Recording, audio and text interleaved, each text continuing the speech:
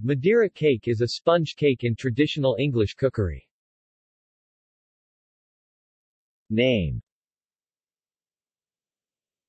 It is sometimes mistakenly thought to originate from the Madeira Islands, however, that is not the case as it was instead named after Madeira wine, a Portuguese wine from the islands, which was popular in England in the mid-1800s when it was invented, and was often served with the cake. The confusion arises because Madeirans produce their own traditional Madeira cake, bolo de mel, a dark, spicy, honey cake, which is very different from its English counterpart. Nowadays, the English Madeira cake is often served with tea or liqueurs. Cake.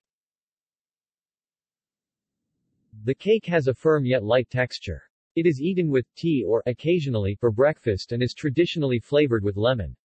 Dating back to an original recipe in the 18th or 19th century, Madeira cake is similar to a pound cake or yellow cake.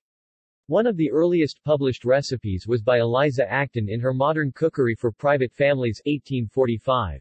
A good Madeira cake, whisk 4 fresh eggs until they are as light as possible, then, continuing still to whisk them, throw by slow degrees the following ingredients in the order in which they are written: 6 ounces of dry pounded and sifted sugar, 6 of flour, also dried and sifted, 4 ounces of butter just dissolved, but not heated, the rind of a fresh lemon, and the instant before the cake is molded beat well in the third of a teaspoonful of carbonate of soda, bake an hour in a moderate oven. See also: Bolo de mel, the traditional dark cake of the Madeira Islands.